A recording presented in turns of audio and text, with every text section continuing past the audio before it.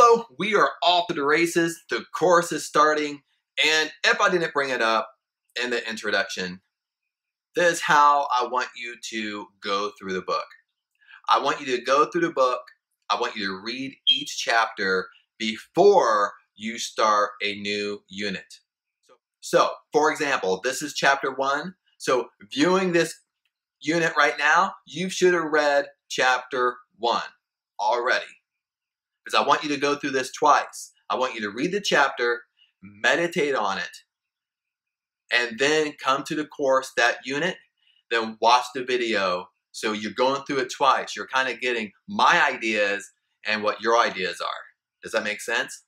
So you're kind of double going through it. You're going through it prepared. Why? Because again, like you want to create a strong foundation. We want to create a strong foundation for you with these concepts. But these concepts right here are what's going to help you understand more advanced courses or the how-to courses on developing what you want to achieve in life. Now, without further ado, we're on chapter 1. Chapter 1 is the right to be rich. And this is how I want you to think about it. Even though chapter 1 is the right to be rich, think about it in these terms. I'm talking to you. You have the right to be rich. You have the right to have a rich life. Now, this is the dilemma with this book. It has a lot of chapters. It's very short. Each chapter is only 4 or 5 pages. But explaining it, he really gets to the point. He doesn't give a lot of examples. He really gets to the point in every chapter. So it's full of information, full of knowledge in only 4 or 5 pages per chapter. I'm not going to read the whole chapter to you. I'm just going to pull out what I feel is important enough for you to meditate on and chew on. Again, with that, it really depends upon what stage of life you're in. Every time I read this book, different things jump out at me. Does that make sense? Because it depends upon what I'm going through at that time in my life. What's happening? So we might not be on the same page. I might be talking about something that you might say, well, you haven't really talked about this, because we're just going through different things in our life at that point. That's all that means. Every time you read it, you're going to pick up something else. You're not going to digest everything in one read, one sit through, or sit through one course. You're just not going to do it. But this is what I want you to do. Chapter 1, the right to be rich. You have the right to be rich. Another thing I struggled with when I really read this book, he really hits it hard. You will, even in this first chapter, and maybe this has happened to you already. He talks about riches. He talks about a rich life. Also, he's talking about financial riches. And this will bring up how you were conditioned as a child, what you believe about money. You know, you have a small voice in your mind thinking, that's not true. Oh, well, I believe this. So it's going to bring up things, how you truly believe. Because remember, the law of attraction says this. The law of attraction is working for you, against you. It's what you truly believe is what you're attracting to yourself. So this is what I want you to do. As you read, as anything kind of comes up to you thinking, I don't know. That's exactly what's being attracted to you. Your deeper emotions are what's exactly what you're attracting to your life. It's a good thing. Start being aware of it. That's how you change. That's what I meant by "Thou know thyself." You have to be honest with yourself. Well, let's get started. The right to be rich. And a few paragraphs down, I love this paragraph. He says, people develop in mind, soul, and body by making use of things. And society is so organized that people must have money in order to become the possessor of things. The right to be rich. You must have money in order to live your dream life. That's what he's saying. So this is the kind of stuff you might be, I don't know. But listen, I want you to chew on it. Therefore, the basis of all human advancement must be the science of getting rich. Listen to this.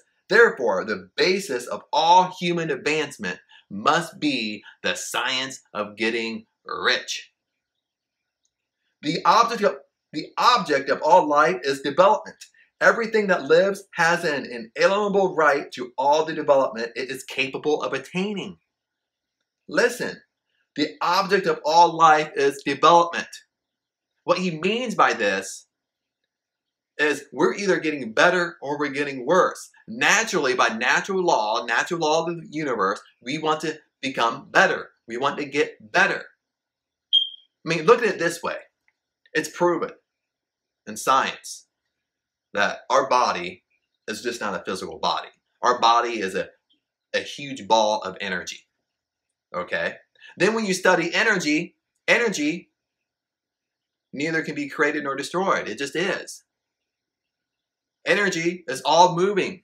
It's moving in us, through us, out of us, within us. So if we're all energy is in constant motion. Energy is not stagnant. It's always moving into form, out of form. What does this say about human development?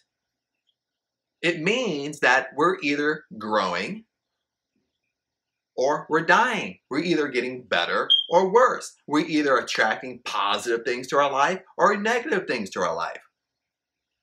So by natural law, you're using it today, but you have to be aware of it. You have to use it for your good and not the worse. Makes sense? This is how he's getting when he says the object of all life is development. We naturally want to get better. Each of us has the right to life. This means the right to have the free and unrestricted use of all things that may be necessary for our fullest mental, spiritual, and physical unfolding. In other words, our right to be rich. And here, he's really saying, in essence, for delivering a rich life, he's talking about the whole piece of the pie. Then he goes on, he says, in this book, I shall not speak of riches in a figurative way. To be really rich does not mean to be satisfied to be really rich does not mean to be satisfied or contented with little. You ought not to be satisfied with a little if you are capable of using and enjoying more. See, we're all capable of using and enjoying more. All of us are capable of achieving exactly what we want. All of us are capable of having an abundant life. This is what he's saying to you. You're capable of living an abundant life. You're capable of achieving exactly what you want. The purpose of nature is the advancement and development of life. Listen to this. The purpose of nature is the advancement and development of life. See, nature lives by laws. Everything wants to get better, improve, or swing the other way. Every individual should have all that can contribute to power, elegance, beauty, and richness of life. The great quote I like is success in life is becoming what you want to become. Success in life is becoming what you want to be. Exactly what we've been talking about. Success in life is becoming what you want to be. Having the career that you really want, you're passionate about. Having that dream life, that dream lifestyle. We all don't want the same thing, but we all can have exactly what we want. There is nothing wrong to wanting to be rich. See, this is where he's really kind of digging, and you might struggle with this. There is nothing wrong to be wanting to be rich. The desire for riches is really the desire for a richer, fuller, and more abundant life. Listen to this. There is nothing wrong in wanting to be rich. The desire for riches is really the desire for a richer, fuller, and more abundant life. Then he continues on, and he says, there are three motives for which we live. He says, we live for the body, we live for the mind, and we live for the soul. Let me repeat that. There are three motives for which we live. We live for the body, the mind, and the soul. And here I'm going to sum up this chapter.